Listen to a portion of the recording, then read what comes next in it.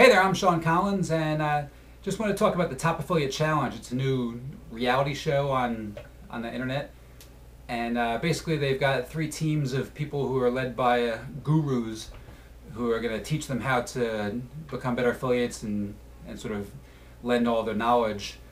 And so you can watch the show at topaffiliatechallenge.com. I watched the first two episodes, and to be honest, I'm a little bit underwhelmed by it.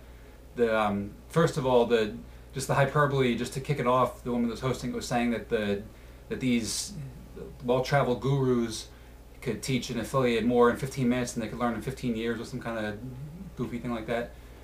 And I understand she got handed a script, but it's just a dopey thing to say. And one thing, they sort of build this as a place where you can actually learn how to be an affiliate and apply these techniques and things. But in the first two episodes, the only thing I pretty much learned is that there's a bunch of infighting and a bunch of catfighting in affiliate marketing, as well as calling in favors. Apparently that's how we all do our daily business. We just bitch and moan and cry about each other, and then we call in favors. That's how you get ahead.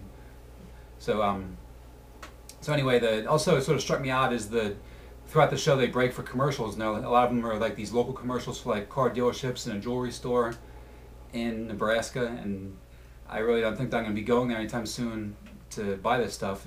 I think it's such a fragmented audience, nationwide or international, watching this thing, so it seems sort of weird that these sponsors would want to even have those kind of placements.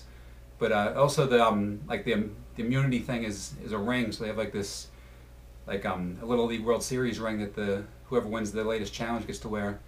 So it's a little bit hokey, and I really don't think that anybody's going to learn anything from it unless it really changes tact significantly after the first two episodes. But I'll maybe give it one more chance, one more episode. But so far it's not really doing it for me. So that's my take at least.